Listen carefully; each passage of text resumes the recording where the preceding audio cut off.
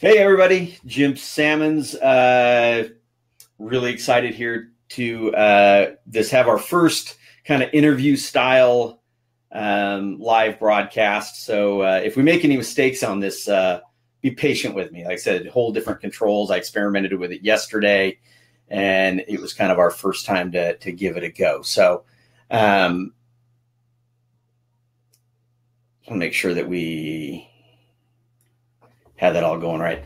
Okay, so so we announced it a few days ago. We're going to have our buddy Jim McGowan on from Raymarine. He's very generously donated a Dragonfly 5 to one of our participants. So remember that to be eligible, we need you to like,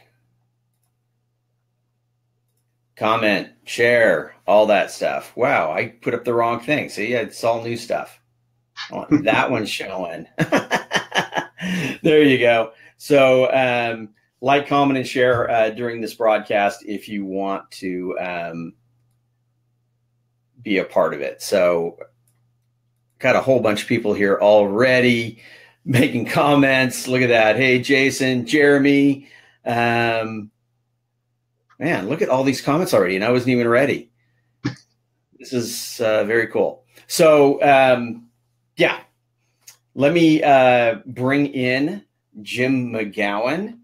And like I said, these controls are kind of awkward for me, trying to figure out where everything is. And there we go. We got Jim McGowan from Raymarine. Jim, thanks so much for joining me here and for first being such a big supporter of the kayak fishing show and kayak fishing in general. As a quick story, several years ago now, a buddy of mine that I fish with a lot, he's like, dude, have you seen the new Raymarine Dragonfly? And it was just coming out. It wasn't really in the markets yet. He goes, have you seen this thing? He goes, this thing is going to be perfect for our kayaks. I took a look at it, was very impressed. I contacted Raymarine and said, hey, I've got this show, yada, yada, yada. I'd love to see one of your units. Jim says, immediately goes, wow, we really want to get into kayak fishing. Let me send you a unit so you can tell us what you think. And from there, we developed a relationship with the show and everything else, and it's just been fantastic. And I can't thank Raymarine and Jim particularly for helping us out. Oh, you're very welcome, Jim. It's been very exciting for us. At the time that we first chatted several years ago, we were obviously pretty new to the kayak fishing scene, and getting your feedback on the products has been tremendous. We've taken the feedback from you and your viewers and everybody else in the kayak community. It's one of the nicest things about it is everybody's so open and forthcoming with constructive criticism, and we've been able to add all sorts of features and new capabilities to Dragonfly and our other products as well to really round them out nicely. Well, and that's the thing, that I've seen just since the beginning, because the Dragonfly went through some changes pretty quickly. And I think that had a lot to do with feedback from the kayak anglers. It sure did. It sure did. Yeah. We had the initial model out there, and it was, honestly probably designed more for the small power boater in mind, but the kayaking community so quickly adopted it. It works out pretty well because it's small size and low power draw.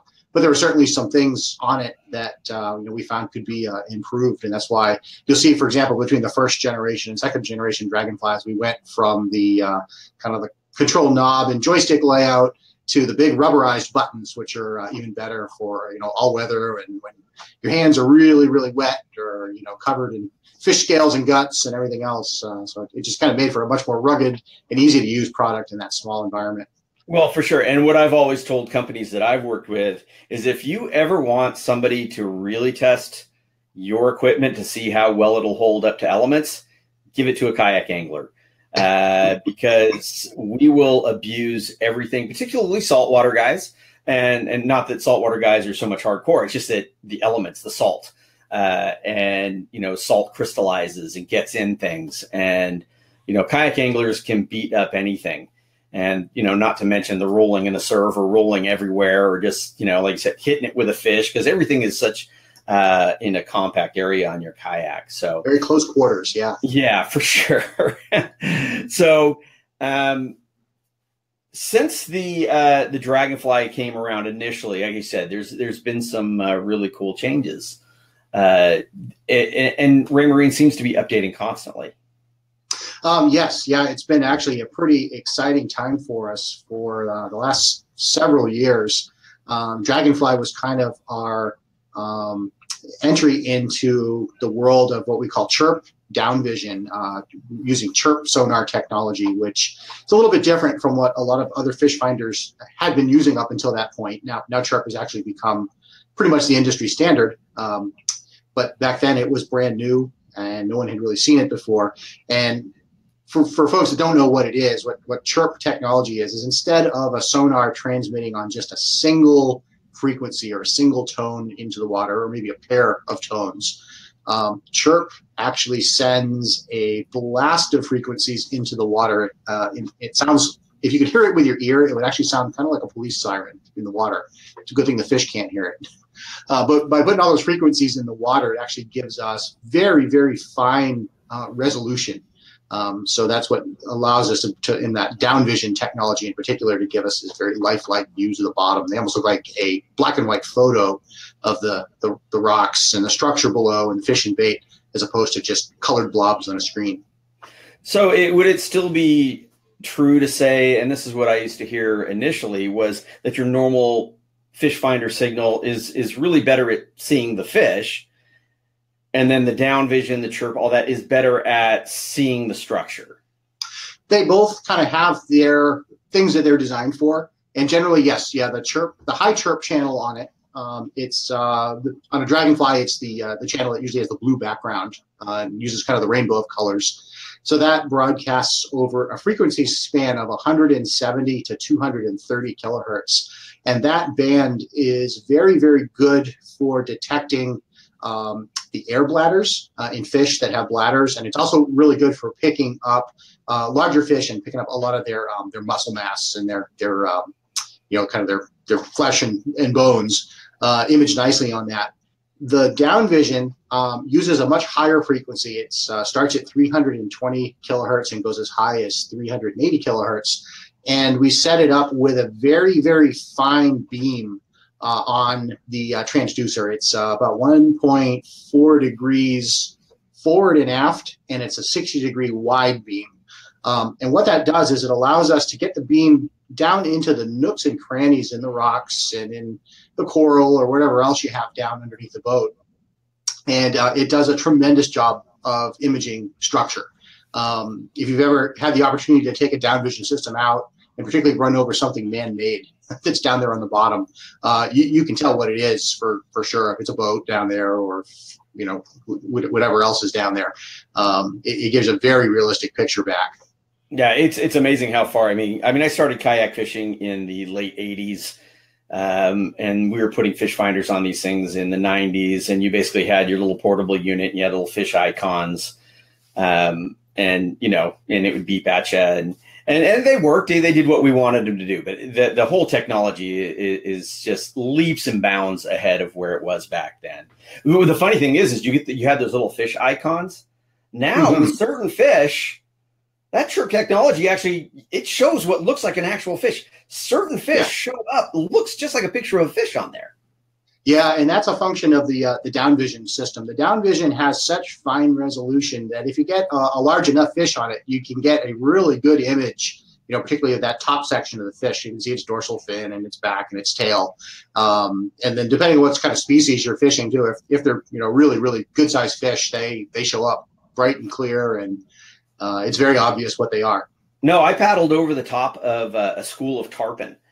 And it was like, I looked at my screen, oh my God, that is a tarpon. It wasn't this arch signal or anything like that. It was like, yeah, that's a tarpon. That's a picture of a tarpon.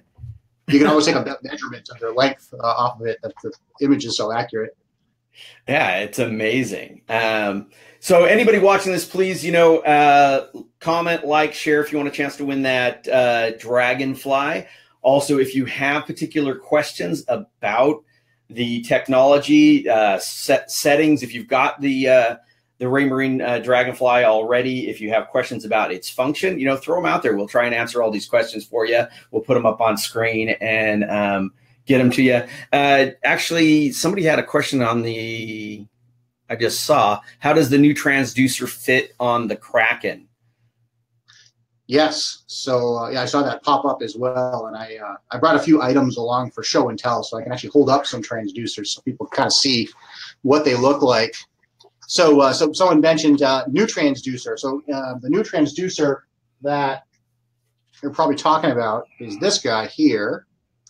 So this is an RV 100. Yeah, and this is from our Axiom line, and this is our newest system. We brought it out back in February, so it's just coming up on a year old. And the Axioms, they come in a range of sizes, the smallest of which is a 7-inch. So this transducer looks kind of like a monster, and it is a pretty big transducer when you kind of look at it all by itself. But what makes this transducer special is this has down vision and sonar, just like the Dragonfly has. But this also has side vision, so you've got side scan sonar, and this has full 3D sonar in it as well. And then the other thing it has inside is actually a miniature gyro package. This is a gyro stabilized system. So when you're using our Real Vision 3D, it actually stabilizes the image, and the gyro in it senses the motion of the kayak or whatever boat it's mounted to. And it allows you to do some pretty cool things in 3D mode as well, like rotate the image, track back on an area that you just paddled over, so you can actually build out a larger 3D model of the structure underneath you. So it is a fairly big transducer. We can make this a little bit smaller for a kayak installation.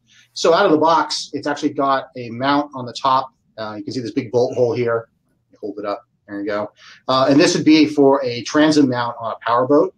But if I flip it up, notice there is a little Allen key hole here. So if you unscrew that, this whole transom mount carrier slides right out of the top. So we can reduce this down to a fairly small package. And it will fit into the scuppers of some boats. For some other boats, it might be a little bit too big, so you can come up with some different alternatives. I know you had to do that on your own boat, Jim, to get this in there nicely. Yeah, mine's on the transom of my boat. Yep. So, yeah, and the solution you came up with looked pretty good, actually. It looks like that'll hold up quite nicely. Yeah, and it's not really that doesn't make the kayak that much bigger, just a couple of inches. So there is a video up on that on KayakFishingTales, our YouTube channel, if anybody wants to see that. But also, I think he may have been talking about the newer Dragonfly transducer versus the original transducer. I got those here too. Bear with me one moment. So this is the original Dragonfly transducer. Again, this is a transom mount that's attached to it, but this unbolts. You pull the bolt out, and you end up with a nice eyelet right here in the top of the transducer. And then here's your bundle of cable. So this transducer is designed to fit right up into the transducer scuppers on all the Jackson Fish Finder Ready models. So it is, the scupper should be that shape, and it'll go right up inside. And this transducer works with Dragonfly. It works with the second generation Dragonfly Pro models. You can actually use this with an Axiom as well. Though if you use this transducer with an Axiom, you're limited to just down vision and high chirp, because there's no side vision or 3D elements in this particular transducer. But that is an option. When we rolled out the second generation Dragonfly product, we did kind of redesign the transducer to make it a little slimmer. So this is the second generation Dragonfly transducer here. We call this a CPT DVS transducer for down vision and sonar. So this actually comes with a transom mounting kit that would normally slide in on this kind of locking mechanism here, and it would attach to the back of the boat, but then you can strip it down to make it as small as possible to go into the scuppers on a kayak. a lot of times these will fit into the molded strakes on the bottom too. That's what I actually had to do on my son's boat that he paddles with me all the time. And then you've got obviously your cable bundle going up. This one can be a little tricky sometimes on the Jackson boats just because the cable has a front exit point. So one of the things that we do have still, we do still have the original generation transducer available. You can see them both for comparisons. This is the one that is Jackson ready. And we make an adapter cable so you can use the older style transducer on the newer style Dragonfly units. And they work just fine. And that's something you can actually check in with. If you're buying a Jackson boat and you're going to go Dragonfly, we can actually change that transducer out for you, so you have all the right gear to work with the boat as designed. And just again, another reason that we love working with Raymarine and how they've been so awesome working with the kayak community, the fact that they'll swap out that transducer no charge, so you have the right one that's going to work with your boat. I mean, that's you're not going to get that from too many companies. Yeah. Not that I've ever worked with anyway.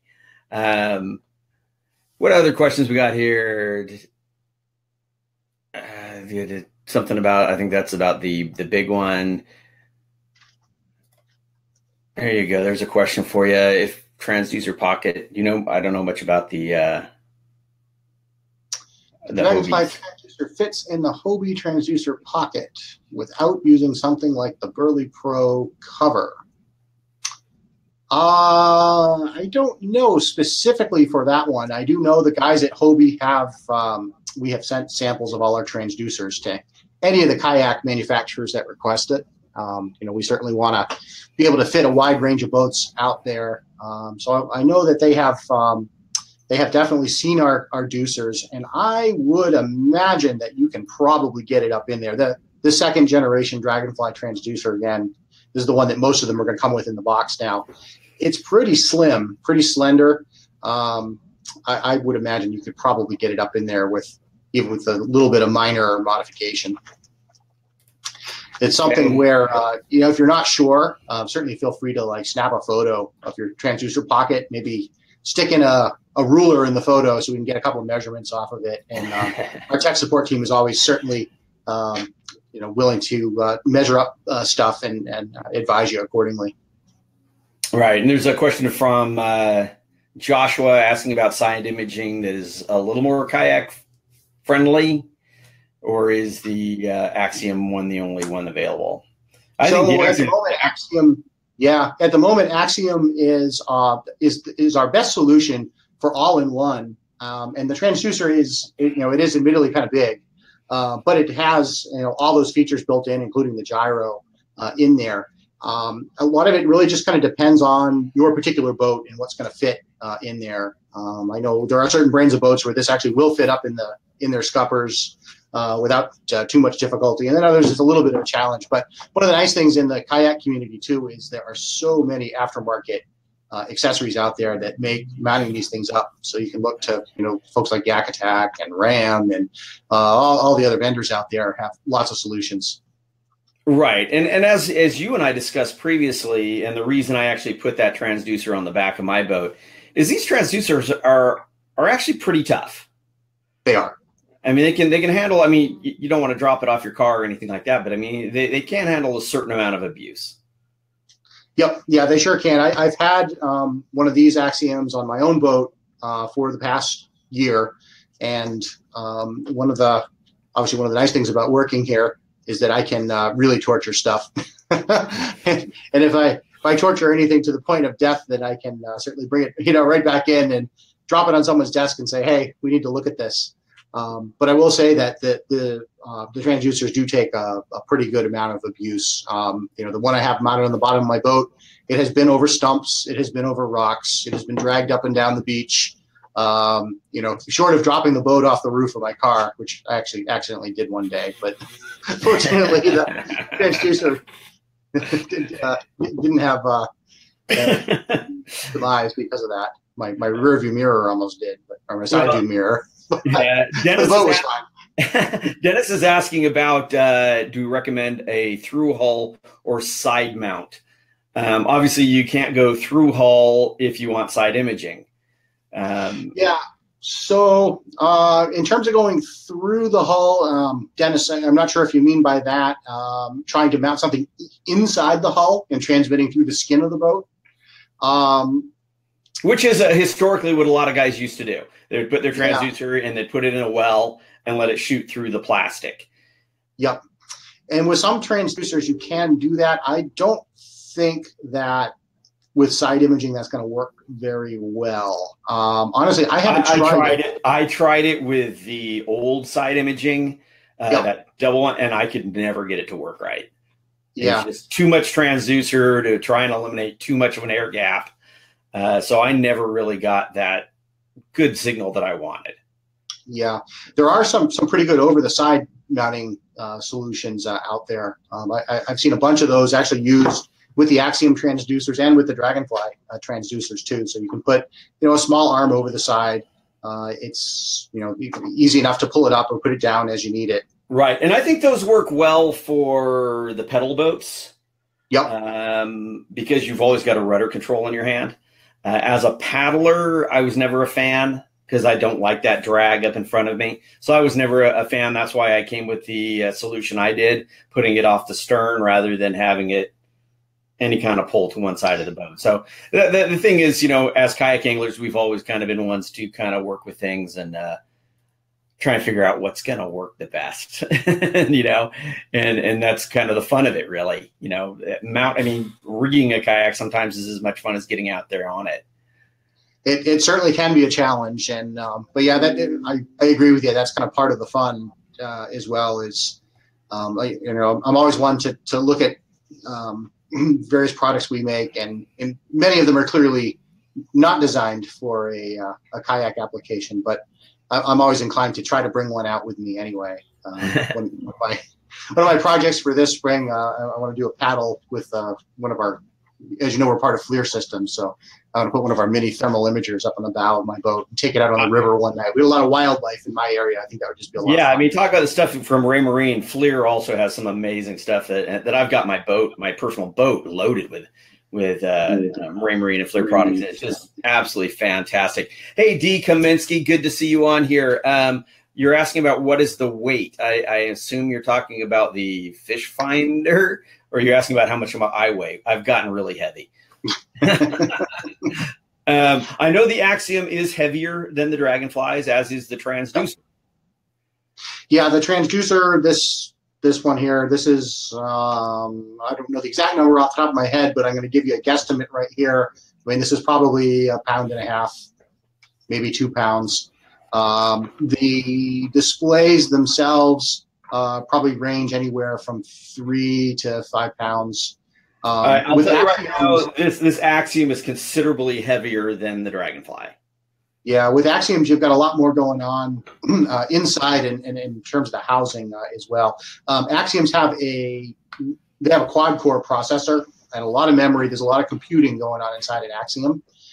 So that generates a fair amount of heat that we have to dissipate. So a big hunk of the back of every Axiom is actually a heat sink. It's made out of aluminum. So it's a pretty good sized piece of metal back there, but it's there for good reason, but it does create a little bit of weight. Yeah, it's heavy, but I don't know. Heavy is not always a bad thing. Sometimes it just feels more solid. But like I said, I've been using the Dragonfly for a long time. What are the basic differences? If somebody's like, if I was trying to make a choice, I'm walking into a shop and I go, I've got a little bit of money. I can buy the Axiom. I can buy the Dragonfly. Why would I choose one versus the other? Yep, the Dragonfly definitely is a little bit simpler product. So Dragonfly, we have a couple of different variants of it, but the most popular one out there is called Dragonfly Pro. And Dragonfly Pro has 2 channels of sonar, so it has down vision and chirp sonar in it. It also has a GPS and chart plotter in there. And as far as the charting goes, I saw that question just pop up a second ago. We work with Navionics charts. We work with CMAP. And then we also have our own branded charts called Lighthouse. And Lighthouse is a platform that actually lets us bring in all sorts of different little kind of niche charts. So we work with vendors like, for example, Standard Mapping that does high-resolution satellite maps of a lot of the backwaters in the Gulf Coast and the South. And a lot of international charts as well are available through that Lighthouse Charts program. But they work with Dragonfly and they work with Axiom. So kind of back to the differences between them. So Dragonfly is an all-in-one product. It's got the 2 channels of sonar plus the GPS and charting. It is a button-controlled unit, so you've got a rubber keypad for control. It is actually not a touch screen. And the user interface in Dragonfly is designed to be a little more streamlined. So the menus don't go quite as deep in Dragonfly as they do on some of our other products. It has kind of a more basic feature set.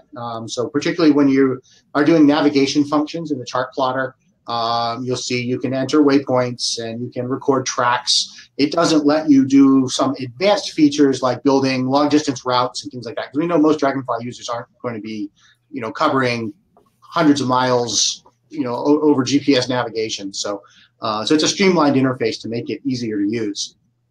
When we go to an Axiom product, Axiom's actually what we call a multifunction display. So it's got a built-in GPS and chart plotter. It's got a couple of different options for sonar. The Axiom that most people know and love is called an Axiom RV. RV stands for real vision. So that has our sonar system that's got down vision, high chirp, side vision, and 3D in it. And it all goes through that all-in-one transducer. Another variant of Axiom you'll see out there is called Axiom DV. And that is an Axiom that has down vision and high chirp, just like a Dragonfly. But Axiom is a touchscreen product, so it is all entirely touch controlled. It runs our Lighthouse 3 operating system. So a little bit different user interface from Dragonfly.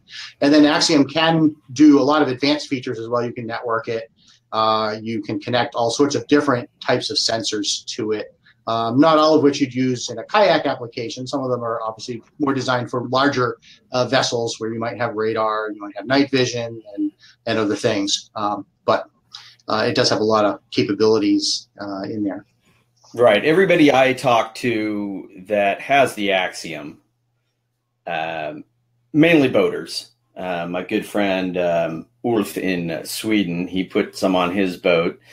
And he just jumps up and down about the thing, but it is more complicated. As you say, the Raymarine, or I'm sorry, the Dragonfly tends to be a little bit more plug and play, user friendly. Yep. Yeah, and with the Axiom product, the Lighthouse 3 interface was designed to be very simple. It's kind of an icon driven device, similar to a smartphone. So you have essentially apps for all your major functions, and you can customize the screen and show multiple things at the same time. But what Axiom has over Dragonfly is there's a lot more depth to what that product can do. There's a lot more options for customization.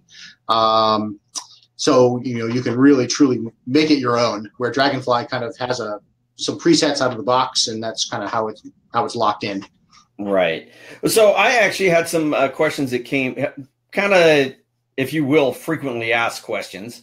Sure. That come to me, so if somebody buys, say, and let's talk about the Dragonfly mainly because that's what we're going to be giving away here. So let's talk about that. Somebody gets a Dragonfly. What are some ideal settings? Because obviously it comes in an auto kind of thing, but you can also set some things on it to give you the ideal situation, say for freshwater versus saltwater versus shallow water versus, I'm fishing in a place with, say, no bottom. Sure. Yeah. Out of the box, Dragonfly runs in a fully automatic mode, and probably for 95% of the people out there, that's going to do everything they could ever want it to do. But it does have manual controls in it as well. So if you wanted to tune it a little bit or to tweak the settings, you certainly can do that too. And the main things that you can adjust in a Dragonfly are its gain, which is the overall sensitivity of the system. So if you're getting into deeper water, you might try turning the gain up a little bit, and that'll help to make small targets look a little bit larger, make it a little more sensitive to small bait fish and things like that are down there. Another setting that you can adjust is called the surface filter. And what the surface filter does is it works from the surface of the water down to about 8 to 10 feet. And it kind of takes care of that kind of graininess you get at the top of the fish finder, most fish finder displays. And that either comes from just kind of wave action if you're in salt water. It can be from the wind and from the chop, even if you're in fresh water. And to some extent, if you're a very aggressive paddler, sometimes you can even see your own paddle strokes. The surface filter will take those out of the top of the fish finder. That's one that I actually play with quite a lot when I'm out in the water. I like to adjust the surface filter and kind of clean up that top layer just so I can see a little bit better what's right below the boat. Right. So what would I do? Say, I mean, I've got 1,600 feet of water. Yep. Very close to shore here in La Jolla. Obviously, I'm not trying to see the bottom. So what would I think about setting a fish finder for then? So it's got a couple of different screen modes that you can employ in it, and that it can be useful. For example, it has a zoom mode. When you get into really deep water, you can actually have it magnify a certain portion of the water column. Let me see if I can actually show it to you. I've got a dragonfly here. I'm going to pick my webcam up. I'm going to spin it around. And I think you guys can see that. So what I'm actually going to do here is I'm going to come out of the split screen mode. I'm showing down vision and sonar at the same time. I'm just going to go to a full sonar display. This is simulated sonar. I'm in the office. I don't have any good water nearby. But if I go into the my menu options here now, oops, wrong button there. Press the OK button. This will open the menu for me. And for example, I can come down here to display options. I think you can see that. Well, let me put just you on screen.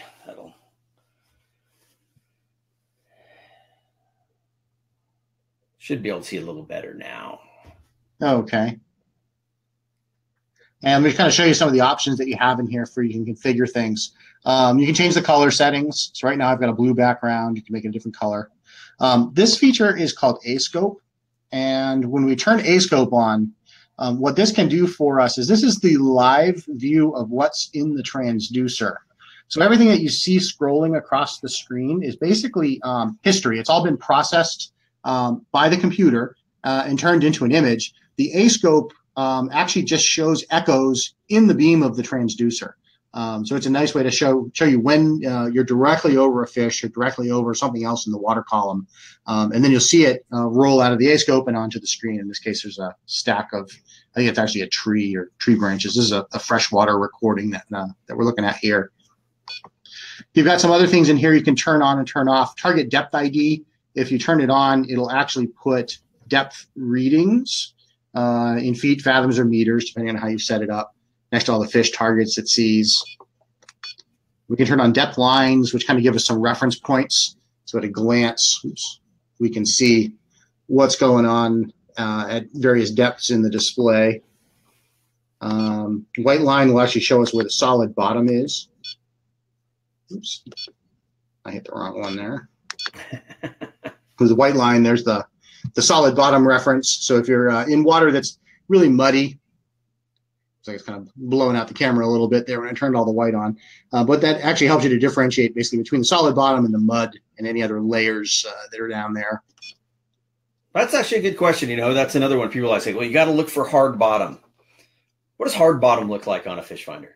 So hard bottom, it's mainly going to show up very thin. So this bottom stripe that we have down here is kind of representative of the density of the bottom. When the bottom gets really soft, what happens is the sound energy gets into the mud and the other debris at the bottom, and it kind of bounces around before it returns back an echo to the transducer.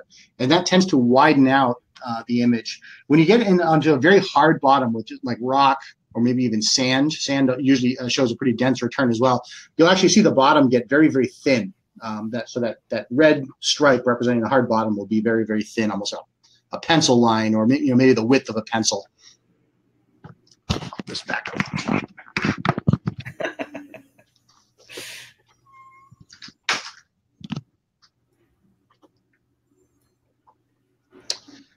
So there's quite a few settings in there that you can adjust and customize the system. And of course, you can look at 2 channels at the same time. When I originally brought that up, I had both down vision and sonar going simultaneously, and they sync up with one another. And that can be kind of useful, especially when you're new to the system, to kind of figure out what it is that you're looking at. Because remember, that down vision is always going to give you a very realistic view of what's down there. It has very high resolution, high fidelity. The chirp sonar is really going to target the fish in the water column. So you can kind of see how the targets react to the 2 different frequencies in the water. I see. Let's see. We have some other questions here. Well, there's one. Adrian. Yeah. Very good question. What separated Dragonfly from the other competing brands in the kayak space? Are you kidding? There's no competition. I think there were a couple of things that it really had going. Particularly when it first made its appearance, it was the first product on the market that had chirp sonar at a price point that pretty much anybody could put one of these on their boat. So no one had ever seen chirp before, particularly in such a small and compact product. Another big thing that Dragonfly has going for it is the visibility on the screen is really, really good, even in bright sunlight. It uses LED backlighting. It's a high visibility display. It's sunglasses friendly, so you shouldn't have any trouble at all in the bright sunshine seeing it. Right. And you know what I also liked about it, just when I first got them, was just the size of the screen to the size of the unit. Yes. Yeah. It visually, and I like my fish finder fairly far away from me. I don't, some guys like to sit there and play with them all the time. I usually like mine up away from me so it's not in the way of landing fish or moving around the kayak. So visually, even on the smaller units, the screen was large. Yes. Yeah, it's actually a kind of a common theme across all of our products. And one of the things we always say when people ask us, what size screen should I buy? No one has ever come up to us and complained that they bought a screen that was too big. Yeah. Yeah, it's, like I said, being able to see that unit. Of course, with the Axiom I set up, I put on a remote control. Yes, you did. So yeah. I'm pretty excited about that. Still haven't had a chance to get this thing on the water. As I told some of the viewers yesterday, I mounted it, went to Florida, came back, and been sick ever since. Yesterday was the first day I felt halfway decent. So still haven't had the Axiom on the water. So I have as many questions and as much to learn about that thing as anybody else. All I've heard is just rave reviews, though. So again, for people who are just joining, we are with Jim McGowan from Raymarine, generously going to be giving away a Dragonfly 5 Pro to somebody who is with us today. So remember, you want to do that, like, comment, share, get involved. And that kind of brings up another point. Love Raymarine for being a part of this, but we want other sponsors involved in what we're doing. This is going to be more of a weekly thing. I'm doing more of these live broadcasts. And the more people that participate, the more people that I can show these other sponsors that, hey, we got a lot of participation with this, the more we get them involved and the more maybe cool stuff we can get from them too. So, it's all a snowball effect. So please do give us that thumbs up, give us that share, and, just keep visiting the page. And, of course, support the sponsors who are supporting us. That's a big one. Let's see. Hi, Marcia. That was the comment we got from Marcia. Just hi. I like that's nothing wrong with that. Yeah. Jim, where are you, Jim? I'm actually at our secret headquarters in Nashua, New Hampshire. New Hampshire. How's the weather out there? When I came into the building this morning, it was 9 degrees, and everything is frozen outside. So it's very similar to what I have here. I bet. Yeah, it's about 80 degrees today here in San Diego. It's funny. Every morning when I leave to go to work, actually, my kayaks they're actually on my trailer outside. I got a tarp over them so they don't get too snowy, but they're taunting me. I can't wait for things to melt around here. Yeah, I said the only ice fishing I want to do is getting ice out of my cocktail because I don't do that kind of cold. So as far as, I mean, you did some kind of unique stuff. I mean, the cool thing is that not only is Jim part of Raymarine, but he's also become a kayak fisherman. Yes. And you had to do some unique things too, like I did with my Jackson Kraken. You had to do some unique things to rig yours up on your kayak. So what kind of things did you play with to get yours all rigged up? Sure. Yeah. So on my boat, the boat I have is a Perception Pescador 120. We got to put an end to that. We got to get you in a Jackson. Yeah, I'm willing to switch. So I have my boat rigged up with an Axiom 9. I have the RV 100 transducer mounted to it. My boat actually did have a very large transducer pocket underneath. It wasn't quite as deep as I would have liked it, but it was close enough. That was the hardest part, was actually getting the transducer. I'm going to interrupt a little bit. I mean, you say it was big enough, but those for the side imaging on that still thing has to be exposed on the sides. How much of that transducer needs to actually be exposed? So as we're looking at it here, ideally, we'd love about half of the vertical height of this to be able to see out. If it's cropped at all, what's going to happen is you'll lose a little bit of your side imaging up near the surface of the water. So you'll suffer a little bit at the sides. But basically, the elements are, let me see if we can see this. They're about halfway down the side vertically in this transducer. So this is basically all side vision is what most of the length of this is. The side vision elements are very long and slender. They actually, if you they're taken out here, they look like hot dogs, actually, about the profile of them. There's actually 3 of them in here. There's one for the left, one for the right, and then one in the center for the down vision. And then up forward, there's a circular puck for the high chirp. Oops, sorry, I realize you can't see this. High chirp is up front. And then there's 2 additional elements up here in the sides for the 3D array. And then the gyro is inside of it, encapsulated right in the transducer. When I mounted this up on my boat, the challenge I had was the well was very, very wide. I had plenty of width. I had plenty of depth at the forward end. I didn't have quite enough depth at the aft end. But the most difficult part is I didn't have any access to actually get any hardware in there. I put the transducer in, and I'm like, how do I get a tool in there to tighten anything up? What I actually came up with is a solution that has worked for a year now. I actually took some not plastic, but nylon webbing, like you might have on like your life jacket buckles and things like that. And I used the bolt hole that's in the top here. And if we take the transom bracket off, there's actually a second hole just like it right here. So I cut some nylon straps about yay wide, and I bolted them to the transducer. And then I set the transducer into the pocket, and then I was able to come in with some screws and with some sealant on them and basically screw it right into the bottom. And it so far has held up really, really well. The transducer is nice and tight up in there. The nylon webbing gives it just a little bit of give. So if I do hit something like a log or a stump or something like that, the transducer will move just a little bit. But so far it's been pretty bulletproof. I'm very happy with how it turned out. That's cool. And you've got, I said you had the remote control mounted on yours as well.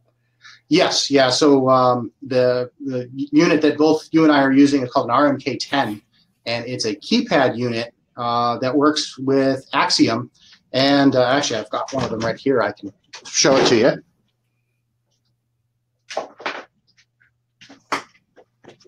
Sorry, didn't plan for this prop, but since it came up. So yeah, this is an RMK10 keypad, and you can see it's fairly small from the front. Put that next to my head so you can get a relative size on it.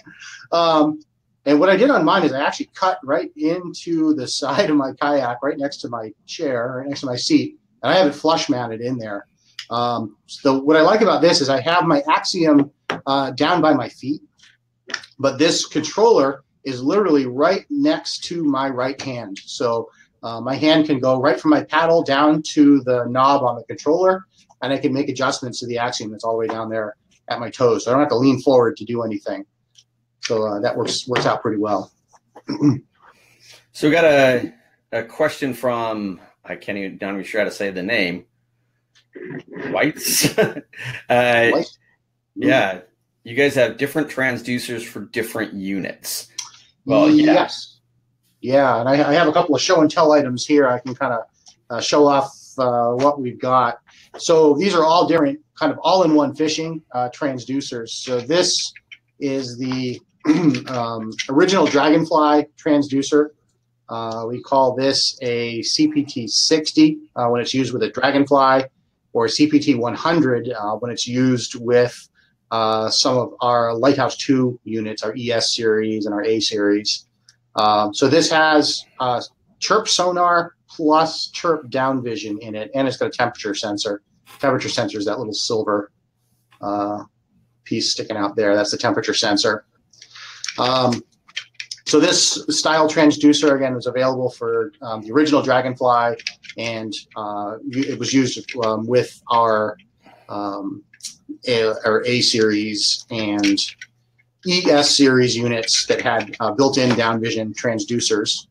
This is the second generation of that same transducer. So internally, the elements in here are identical. And this is actually kind of a good one for talking about what all this does.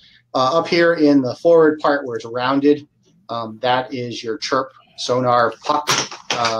And then you've got these long length of the transducer is actually, in this case, for the down vision elements. It uses a very long element. It produces a wide beam, very wide left and right, but it's actually very narrow forward and aft. That gives it a lot of detail. And then the third transducer, oops, that I just dropped, is this guy here.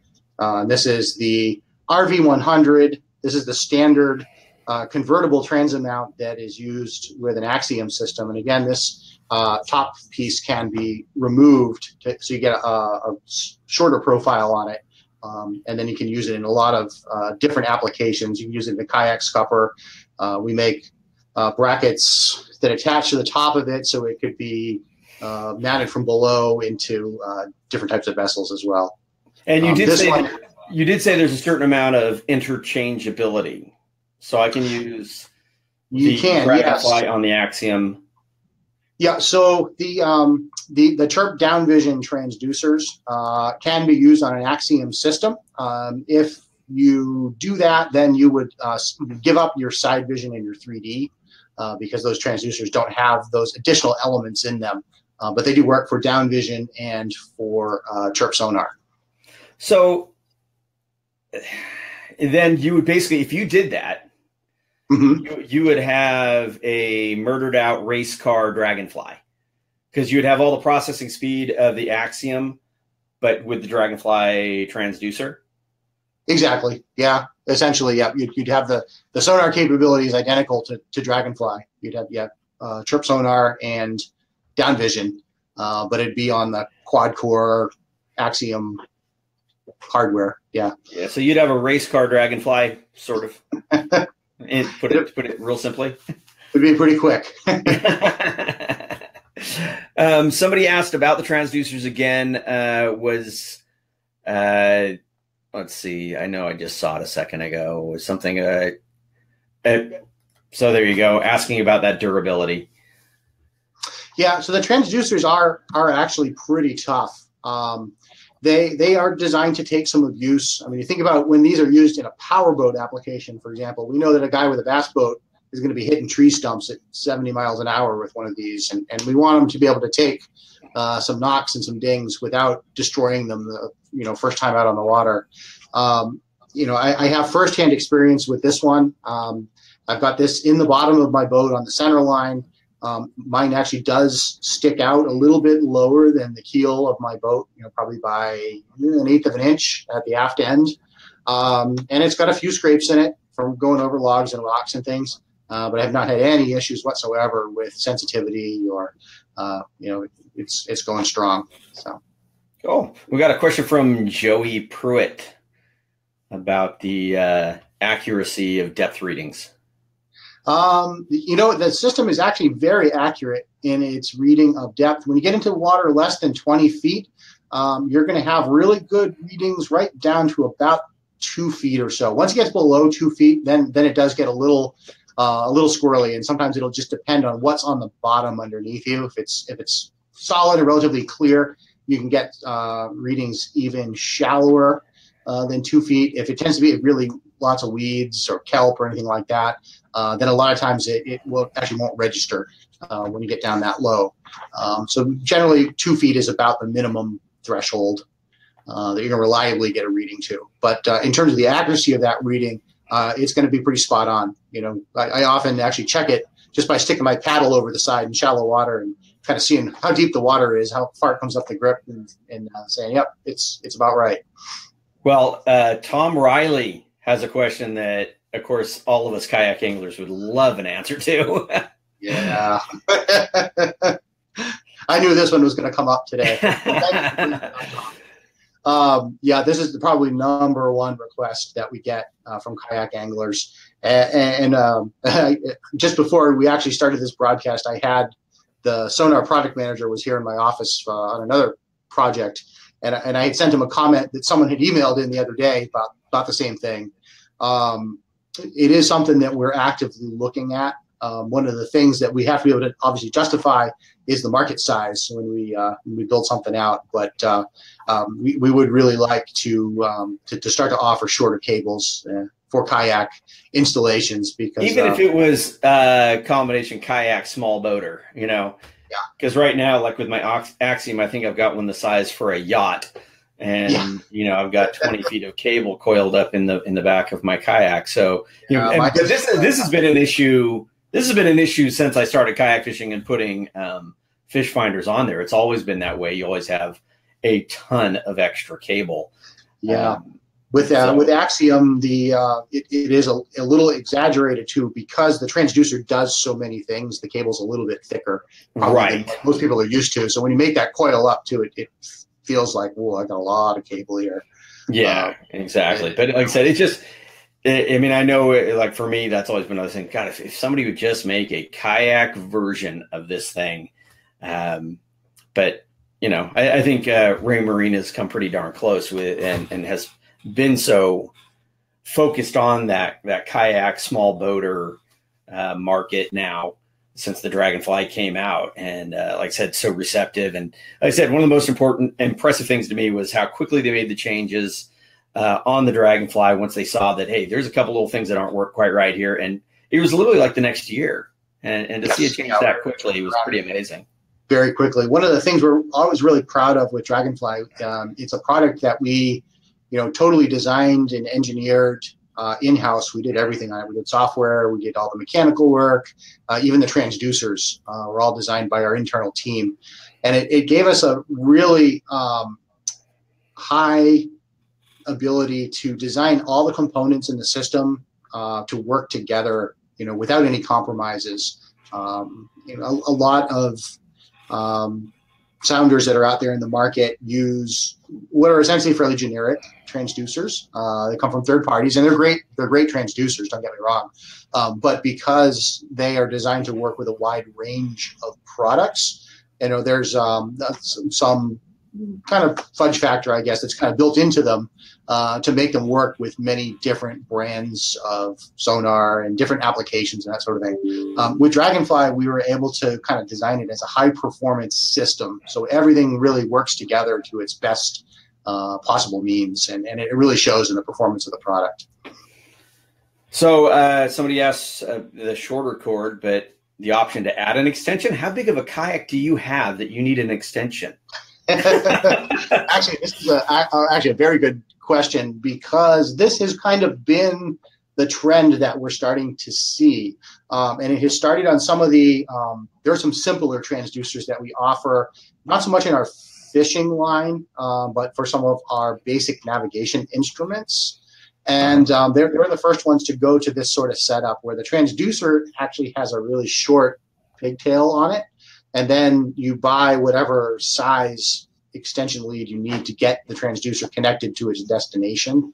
And that has worked out pretty well with those. So fingers crossed that is something that would like be a style that we can apply to other things. But when we do a sonar transducer for a fish finding application, there's a little bit more going on in it, because we're actually trying to turn that signal into imagery and not just depth. So we have to be very, very concerned about interference and noise getting into the line and whatnot. So that's why it isn't instantly possible to do that sort of thing. It takes a little bit more engineering.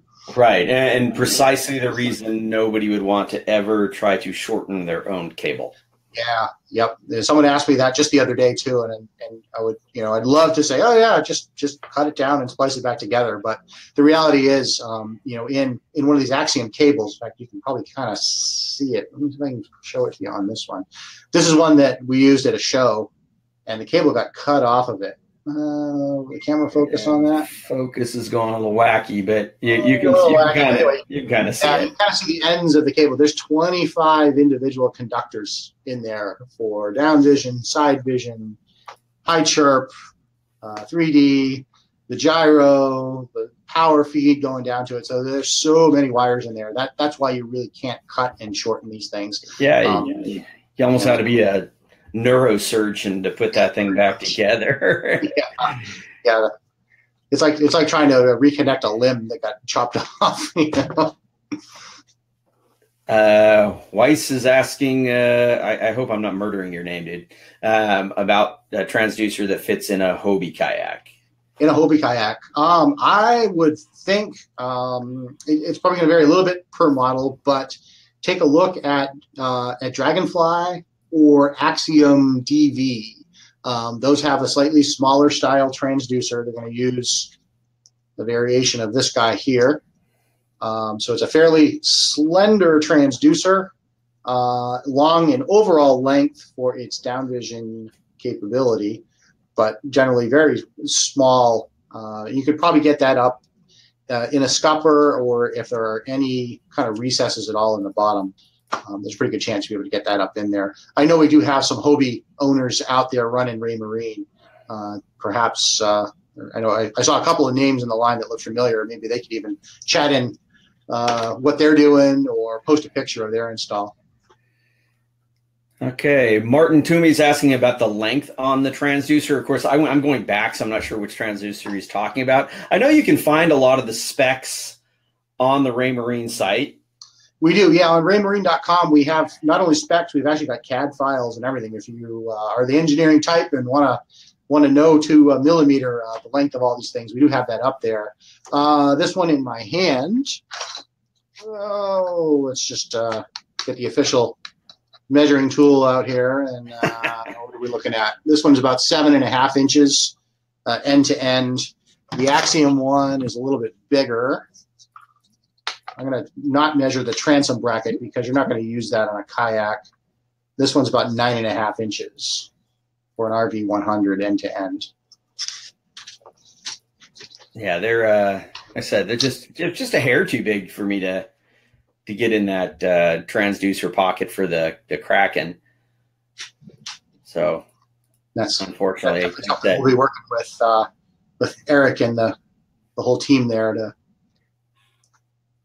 Yeah, get these things updated. But of course, changing the mold for a kayak is not a cheap thing to do, unfortunately. No. I would say. Okay, somebody, if you can answer that one, Jim, about the retailers in Mobile, Alabama. Do you guys have a retailer finder on the website? We do. We have a dealer locator online. Off the top of my head, I know several of the big major outdoor retailers like Bass Pro and Cabela's, West Marine all carry Dragonfly. So if there's any of those near you, they're definitely worth checking out. But you can definitely pop on to Raymarine.com, and our dealer locator's available right off our homepage. You can key in your zip code, and they'll give you the dealers closest to you. We have a lot of really good dealers there in the Mobile area. And again, my friend Dee Kaminsky, she's a heck of an angler. She is a kayak angler. I think she's in Florida, but I've known her a long time just through conversations and meeting at trade shows. A wonderful person and a great angler. She had a question about purchase the Dragonfly separate from the transducer. I know you can buy transducers separate, but when you buy a Dragonfly, it comes with a transducer. It does, yeah. Dragonfly is, we designed it so that out of the box, you have everything you need to use it, right? So all Dragonfly systems come with a transit mount convertible transducer. So it's this guy here, this CPT DVS style transducer. When I say it's convertible, for a powerboat, there's usually a bracket attached to this slot on the top. But in a kayak application, you just pop that off, or you don't install it, and it makes it nice and slim, so you can get it into your scuppers or into the recesses at the bottom of your boat. Get that in the right. Here's my Dragonfly 7 Pro, and I've got a Burley Pro cover on it. So I don't know how much you've seen of these, Jim, but protects the back really nice. Gives me a little shade so I can see it better. But I can tell you, with the addition of the Yak Attack plate here and some gear tracks that are already on my kayak, I can rig one of these fish finders on my kayak in just a matter of minutes and take it back off. Because when I travel, I just throw it on there, and it's pretty much the exact same setup I would have on my kayak at home. Oh, you know what, Jim? A question that I know that somebody was asking earlier, and I didn't see it. It scrolled by so fast, and it was one of the first ones. The Naqua batteries. Oh, I know yes. You're running Naqua on yours. Yep, I am. And he had a specific question about the 12-volt, 10-amp Naqua and the Axiom. How long will that battery run that Axiom? And I think he has a 7. Yeah. On my boat, I have an Axiom 9, and I have a couple of other things hooked up to my battery as well. I have the remote control. I also have, from our Evolution autopilot one, I actually have the Evolution heading sensor. So it's a digital compass, essentially. So I'm powering several things from it. And anyway, my 10 amp hour Naqua battery has gone over 8 hours. This is out on the river near here. So the battery actually outlasted me. I ran out of paddle steam, before the battery ran out of power for the Axiom. So I'm a big fan of those Naqua batteries. Incredible amount of power in such a small container. Small, lightweight. I mean, like I said, back in the day we were running, well, honestly, old story was one of the first finders I put on a kayak was a Humminbird wide 100. And it was in a portable unit, and it ran off those square lantern batteries. Oh, yes. So you had to buy new ones of those every time. So that's how long I've been doing that. And then, of course, it was switching to the 12-volt SLA batteries, which weigh about 8 pounds. Mm-hmm. So the switch to the Naquas is absolutely amazing. Like you said, the power, and they're so sealed up, so bulletproof for the kayaking, and it's so light.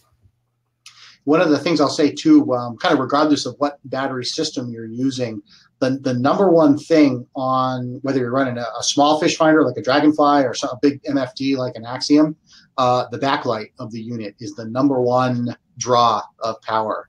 And if you're in conditions where even if you can back the backlight off by 5 or 10%, your runtime on your battery is going to go up big time. So if I know I'm going to be out for, a long day on the water, or I know that, I'm not going to be able to charge tonight, so I want to have power for tomorrow, I'll take my backlight and even just bump it down to 90% or 80%. I still have pretty good visibility of it, but that'll really extend the battery life. That's an amazing tip. And of course, if you're out there at night, turn that thing way down, because it really affects your night vision. Just remember that the next day when you go out, to turn the lighting back up, because otherwise you think your fish finder's not working. I know this from experience, because I did that on our trip to Florida. We went out on the night before, and I had backed it way down, and then I went to use my fish finder the next day. I'm like, stinking thing isn't working. I must have a dead battery. And then I turned it on and off like 5 times, and I'm like, yeah, I thought I charged my battery. No, I had turned the lighting all the way down, and I just wasn't seeing the screen. So I've been there myself. Yeah, be smarter than me. We've been on for actually a little over an hour now, so we're just going to take a couple more questions really quick, and then I'm going to let Jim go get back to work. It is Friday after all. He probably wants to go home pretty soon. We have Weiss with another question on the warranty on the Raymarines. Yeah. So the Dragonfly units have a warranty of 1 year for parts and labor. The Axiom units have a warranty of 2 years for parts and labor on those. That's great. And you know what? They have been pretty bulletproof. I have a question also myself is, what do you think of like dielectric grease and that sort of thing on your connectors? It certainly can't hurt any. I did it on mine when I installed it. The way I kind of looked at it is in a kayak, you're a lot closer to the water than, on almost any other kind of powerboat. The water is right there all the time. So it's very easy to take a wave or, even just a big splash and get everything soaking wet. So I did use dielectric grease in all of my connections. It's, it's cheap, kind of low cost insurance, but it keeps all those contacts from turning green. And is there anything to avoid? In terms of the grease, no. Yeah, can you shoot it with WD-40? The grease is really the best thing because it's kind of engineered for that. WD-40 is not bad. It's got water dissipating properties in it, so it'll keep the moisture out of your contacts. WD-40 is pretty good for cleaning something out that did get wet. Like, it took a hit and it's got salt water in it. You can spray it out with some WD-40. That'll kind of neutralize, flush it out. And then when you put it back together, some fresh dielectric grease in there is never a bad idea. Awesome. Jim, like I said, this has flown by. I really appreciate you being here today. I appreciate everybody who's made the comments and shared. Looking at this, we had 60 shares and 155 comments, actually 173 comments. So I really appreciate everybody who's been here. Let's keep this thing going. I'll be back here next Friday with James Macbeth from Jackson Kayak. We're going to talk about new products and the Liska kayak, maybe the Blue Sky project, and get everybody involved. But as far as the giveaway, we're going to take all the comments and we're going to put them in a randomizer, and I will be announcing the winner either later today or early tomorrow. I've got some appointments, so I don't know if I'm going to be able to actually take care of that right away. But somebody who took care of business on here is going to win that Raymarine Dragonfly 5 Pro, and we can't thank Jim enough. Also, he said he's going to throw in some hats, so I'll have some hats for some winners as well. So if you don't win the Fish Finder, maybe you get a hat just like the one I'm wearing. Again, please, support those sponsors who are supporting us. And thanks you all for being here. Thank you, Dee, Michael, everybody. Jim, have a great weekend, man. Oh, you too, Jim. Thank you. And it's been fun. Thank you, everybody. Let's do it again. Let's seriously. I love this. Let's do it again. Whenever there's a new product, anything you want to talk about, the FLIR stuff. I'm super interested in some of the FLIR stuff as well. Sure. And I think some of that stuff is actually very appropriate for the kayakers, particularly the guys who get out in the fog and stuff like I do. Yeah, it's a lot of fun. So a lot of stuff we can talk about. So we'll get Jim back on here again. Again, thank you, everybody. Remember, always wear your PFD and use your paddle right side up. Take care.